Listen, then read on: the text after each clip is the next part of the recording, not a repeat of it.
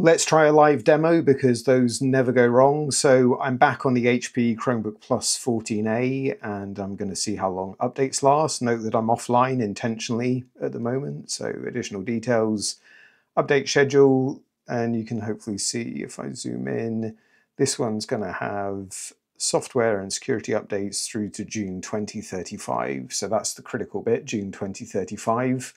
So back in September, we saw Chromebooks with processors like this, the Core i3 N305, the Intel N100 and the Intel N200 processor, all see their update schedule update from previously being June 2033 to now being June 2035, so seemed like great news.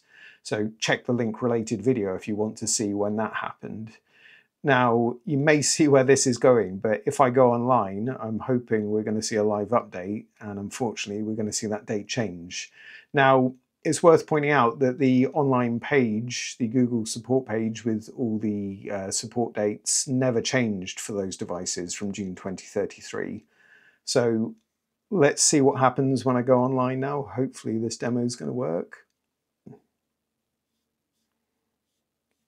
Okay, I'm just going to click on the check for updates. I don't think that does anything, but it just wasn't showing as being happy.